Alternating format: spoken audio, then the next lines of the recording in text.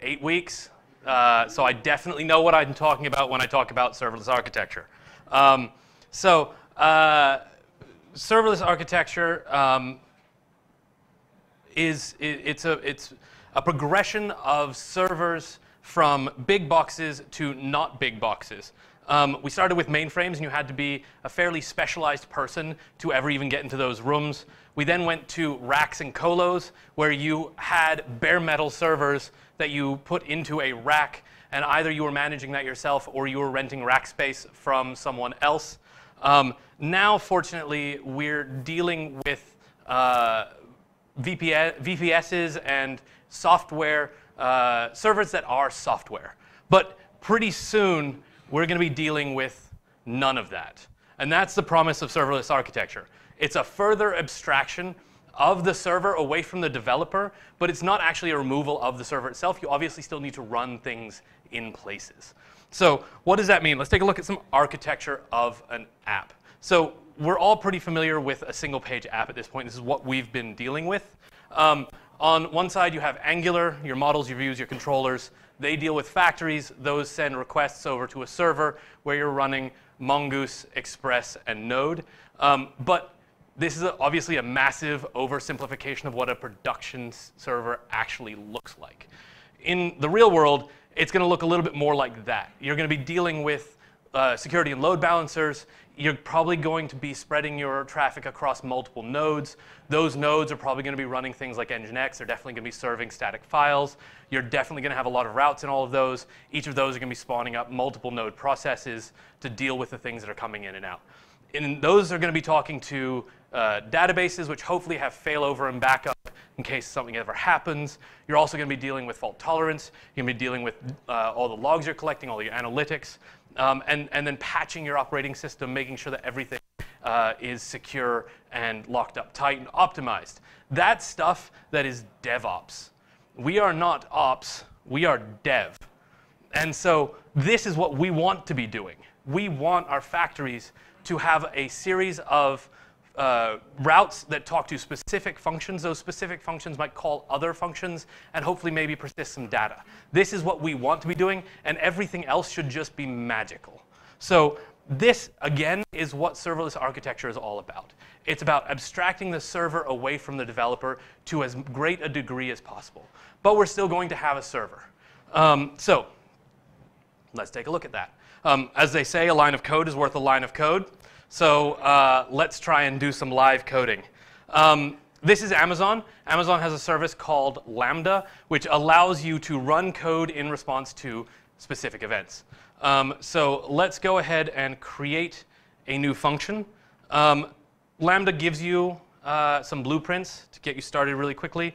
We're just going to go with the simple hello world function. So I am going to do something that you guys are probably pretty familiar with. And anyone shout out if you recognize this from Foundations. So we're going to go with a massively contrived example of running a calculator in the cloud. Don't ask me why you would ever want to run a calculator in the cloud, but it's super fancy. So the bare bones of a Lambda event are, or a Lambda function. Notice all I'm doing is writing code in a browser. We have an event and a callback are the two main things that we're going to get. The event works a lot like a request body. So it's going to have things attached to it that you send into it. And then we're going to do some stuff, and then we're going to do a callback. And we're actually going to, if we just do calc equals new calc, oops, and we're going to give that the event, we're going to send in something called total. Then we're going to run calc on the event action, let's call it that, and we're going to do it with an event value. What's that? And live coding. Gotta love it. And then we're just going to, down here, we're just going to return calc.value, and we're going to go ahead and invoke that. That's all we're going to do. We're going to call this calc just because I am incredibly creative with my naming.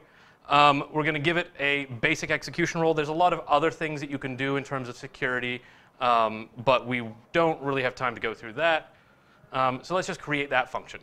We could test this, but let's do something that's a whole lot more interesting. So we're going to send it stuff. But how do we send it stuff? Amazon also gives you something called the API gateway, which allows you to create arbitrary routes to arbitrary functions on Lambda. So we're going to go ahead and create one. Apparently, I forgot to delete my test calc route, so we'll call this calc2. Another route. We're going to create this API. OK, fantastic. So we're just going to create a method. It's going to be a post method. And with this method, we're going to give it a Lambda function. I'm currently running in the US East Coast, and we're going to call it. This is the function that I just created and named. So now we're going to give it permissions. For funsies, we're also going to enable cross-origin resource sharing, just so that I can do some stuff that you'll see in a second. Cross-origin resource sharing, for those of you who don't know, helps prevent cross-site scripting. It's very annoying for developers. And then all we're going to do is we're going to deploy this. So let's go ahead and call this beta, because it's fully functional and very advanced. So now, anytime we do a post request to this URL, it's going to take the object that we post to it and run it through our Lambda function. So let's actually go ahead and plug this in. This is a static Angular controller and static front end that is incredibly advanced, and you will see this in a second. I'm going to hop over to S3, which is a static file store on Amazon. And I'm just going to go ahead and upload that file that I just saved. All right, full stack, seniors, tech talk, code, calc form. Let's call it calc form. And now, once it's done uploading, this is statically hosted, so I'm just going to go right here. So this is an Angular app that's loaded into my browser. As you'll see, these are just arbitrarily populated numbers, and they're randomly generated. I'm randomly assigning plus or minus, so I can click through it really easily. When I click equals, it's sending a request to Lambda, and it's sending this object back. So 14 plus 32, negative 14 plus 32 is 18, 55. So this calculator is working, and all it's doing is sending data to a server. The server is sending stuff back. Obviously, a very, very simple and contrived example, but you can imagine that if you were doing something much more heavy, like image processing or encoding MP3s, that is a discrete process, this would be incredibly useful. If you were persisting it to a database on MLab or on Amazon's relational database service, you can do that directly, and you never have to worry about your server, the operating system, load balancing. This is just a function. You can run as many functions as you want, and Amazon will magically scale that up for you. So back to this. So there are obviously pros and cons to it. So there's no maintenance. You don't have to worry about the ops side of DevOps anymore. It has infinite scalability because they're just functions that run, and you can run those as many times and often as you want.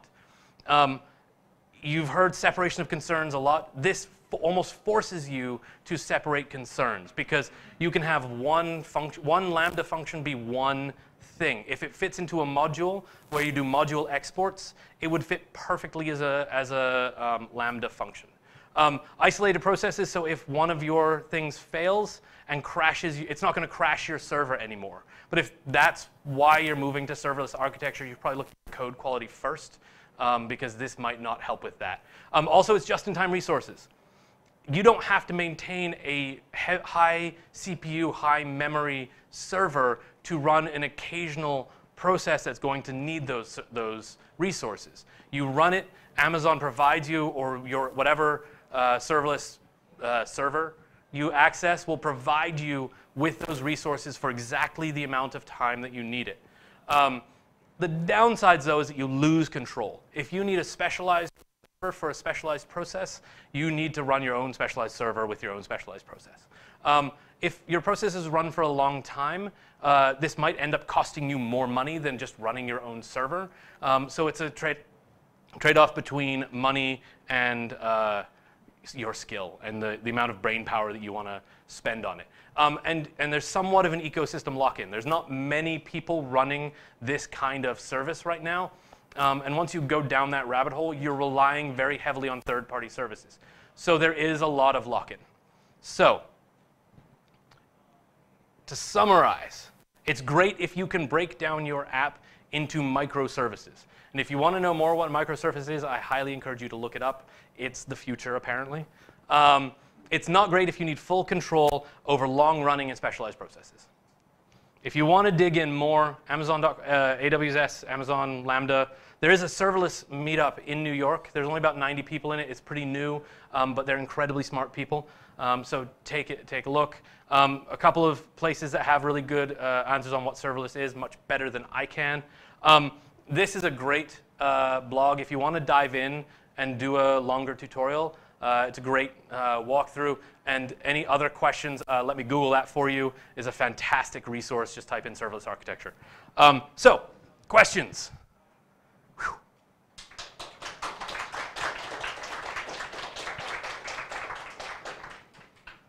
Yes.